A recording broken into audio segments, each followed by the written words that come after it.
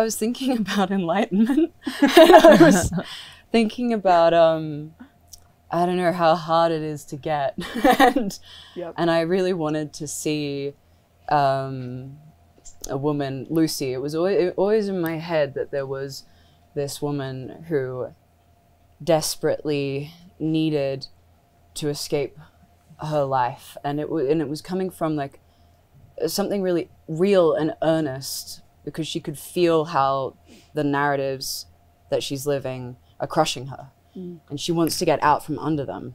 And I wanted to see what would happen if instead of being crushed by them, she sort of crushes everything else. And you know, for a moment that feels like freedom too, but then in the wreckage is this one story that won't actually let her let it go, because she's not the only person in it. And it's a family story. It's a mother-daughter story. Like she won't be released from that one quite yet. I always knew that someone should really want to play Lucy, and also would have to not really be Lucy, because I don't know how it would have gone down. I really wanted somebody who had that like 1 foot deeply grounded in this strange real world, and then that ability to kind of like touch the other, like the ethereal. And I feel like you've always had that in everything you do.